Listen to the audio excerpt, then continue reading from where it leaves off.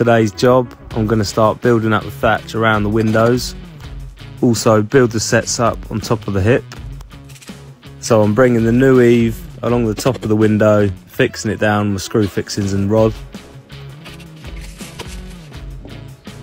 Once they're all in, with my knife, cut all the strings, get my legget, little smack and a whack underneath the eave, making it nice and straight.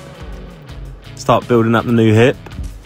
Got the brow coming across now, pulling my temper in place, smacking it up with my hand, roughly getting it there, again with the legget, sharpen it up, nice sharp edges.